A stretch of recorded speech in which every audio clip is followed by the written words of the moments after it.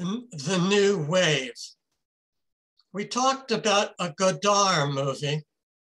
My Life to Live, as we ambled from the theater to the formerly working class Irish bar that featured photos of Yeats and Michael Collins, our words analyzing what we took to be a crux of existential crisis, rendered in a faux-documentarian style, such mildly acute thoughts leading to a booth replete with carved initials, decades of restless hands leaving signifying marks, as if creating a permanent testimony to the fated vanishing of identity, including the film star